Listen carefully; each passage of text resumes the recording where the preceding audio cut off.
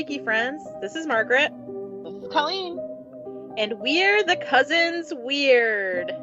Hello, friends.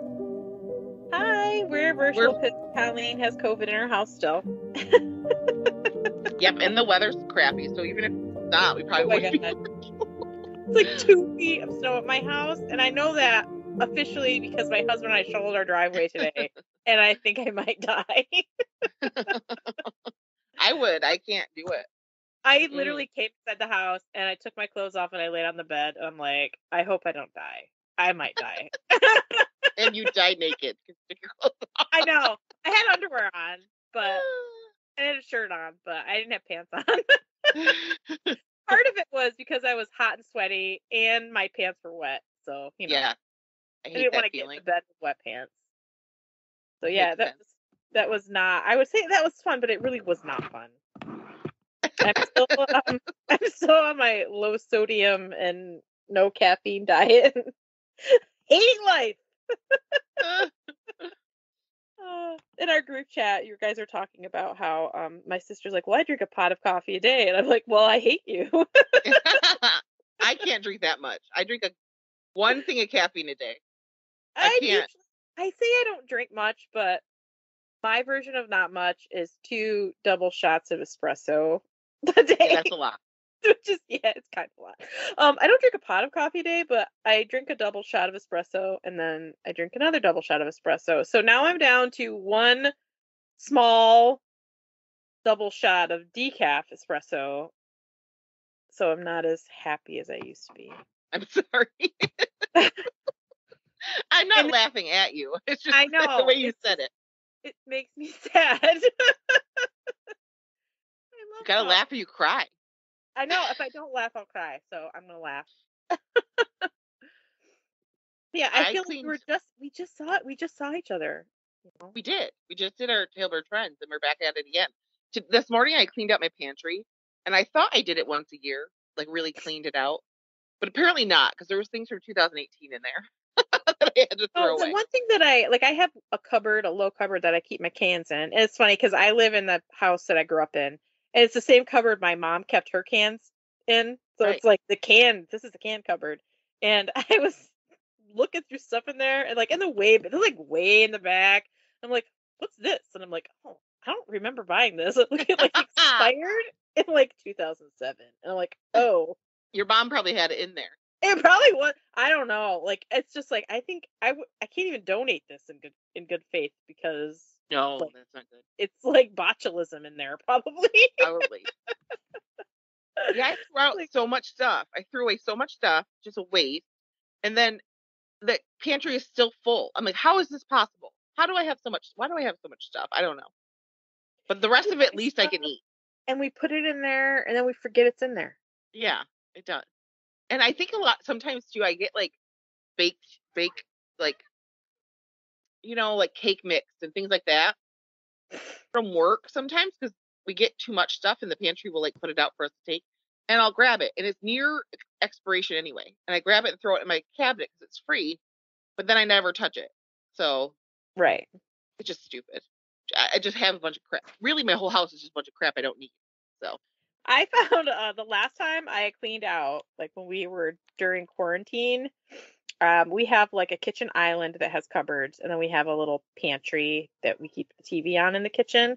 And the little kitchen island, it's kind of like keep cereal in there and kind of snack stuff. So it's like stuff goes in and out of there all the time. Yeah. And then I was looking at, I'm like, oh, I'm gonna like take a bunch of stuff out of here and rearrange it and organize it. And I found a ton of shit in there from when I worked at the Mustard Seed. And wow.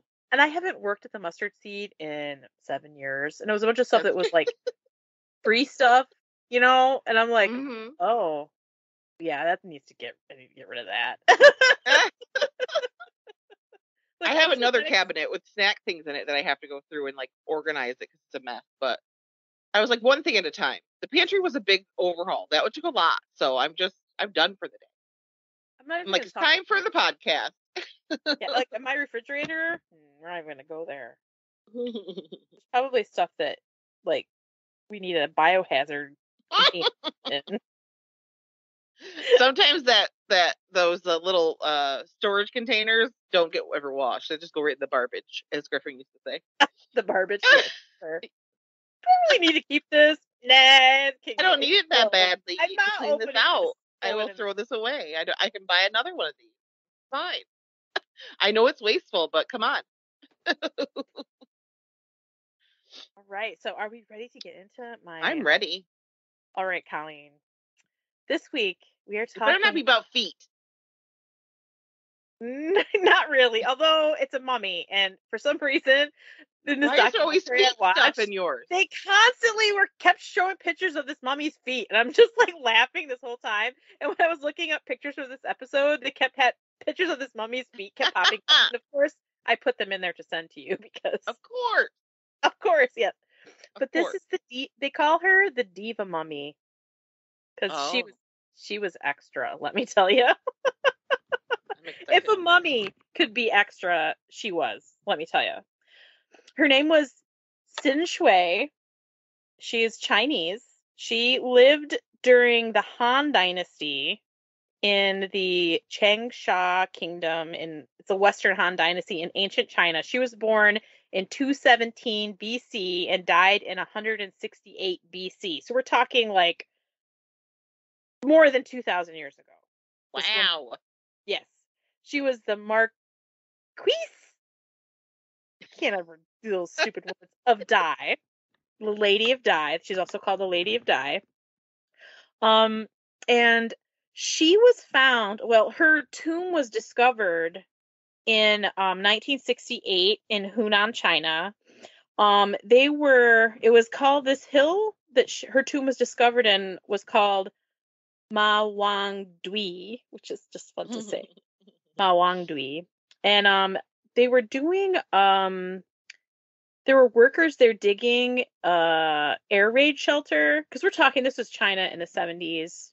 So we're getting into like the height of communism. Right. And they were digging an air raid shelter for a hospital in Changsha. And the excavations for her tomb, they discovered it in 1968, and the excavation started in 1972. And they had over 1,500 local high school students that assisted the archaeologists digging out this tomb. Wow. Which is crazy. Like all these little high school kids over there working, which were because it's communism. Yeah. Let's put the children to work. Yes.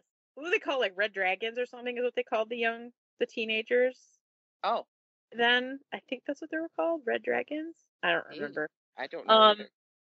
But when they discovered her, like they performed an autopsy on her, like, because she was soft, like, yeah, she was gooey, like, Ew. Yeah. And so, like, when I'm watching this documentary, like, I had to close my eyes because it was like kind of nauseating, because it was really gross. Watching this, I'm just like, oh, this is no, I can't. No, because they're like pulling. They're like, oh, and they removed her ovaries. I'm like, yeah, there they were. Oh God, it was all like, it was so gross. Like, oh, there they are. Like they're showing like her limbs are flexible, and they're like bending her arms around, and they're pushing her skin, and her skin is still elastic, and it has this faint yellow color that she had in life. They're like, it's like she's alive. I'm like, she does not look alive. She looks gross. She doesn't look like a regular mummy, but she definitely does not look alive. Right. But they estimated her to have weighed in life, because she was really wrinkly. Her skin was very like kind of shriveled a little, because she lost like a lot of her fat dissolved. But they think that she weighed over 70 kilos when she was alive, which is like, I meant to check to see how much that. I have no clue what that is. So I'm gonna do a quick Google. Does that mean she was thin, or does that mean she was? That chunky? means she was. She was one of our plump sisters, Colleen. Because I wouldn't have a clue. by you just saying that. Yeah, I know. I can't do like any conversions of any kind, so don't ever ask. She weighed about 150 pounds, but she was really small. Like we're I was gonna say, you just said she was chunky, Mark. Yes, but she was probably not even 5 feet tall. Okay, well, I guess she was a little chunky, but still, I don't even count that. She was. I'll explain. And they said when she died, she was right around 50 years old.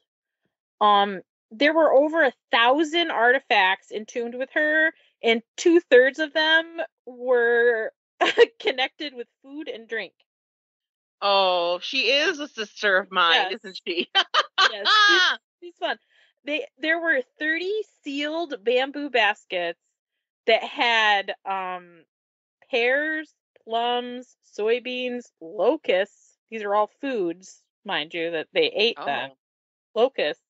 Ew. And then they found some that had the bones of different animals that they would have ate then.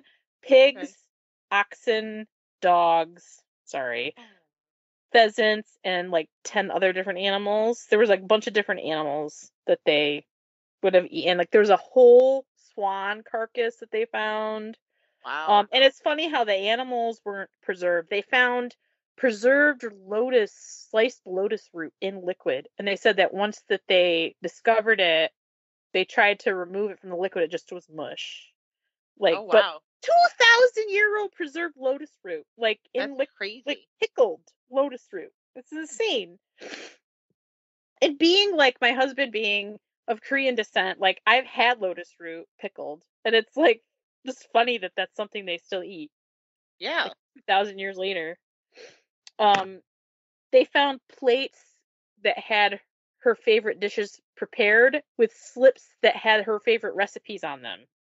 So that in the afterlife, they would know how to prepare her favorite recipes. They found like statues of servants so that she would have servants with her in the afterlife. And they sent the recipe so they would know how to make her favorite food, you know. That was nice. Yeah. And they found inscribed, like these recipes were like inscribed and placed in her grave along with all the ingredients to make all of these recipes for her. Like the complete skeleton of a swan and sparrow's eggs and the sliced lotus root were all part of a specific recipe that she liked to eat. So they were just putting the carcasses of things in there for cook. No, they actually probably had a whole swan. Oh. And this is just the remains of what. So like, a living swan was put in there? It was probably killed. Okay. That makes me feel a little bit better. Yeah, they probably like killed the swan and laid it in there so that it was there. Like just leaving a poor swan in there to starve to death is kind of mean. And I'm glad that they put statues of servants instead of the actual servants. Yes. Well, you're going in there with her. Yeah, right. They found the largest set of lacquered dinnerware ever found, and there were like hundreds of pieces of this set. And there was a thing that said that some of them were painted with phrases like "please eat," but it was just like little things like, "Oh, that's nice." Like you could tell this woman in life, she liked to party. She liked to have people come and eat and have lavish parties and lavish dinners.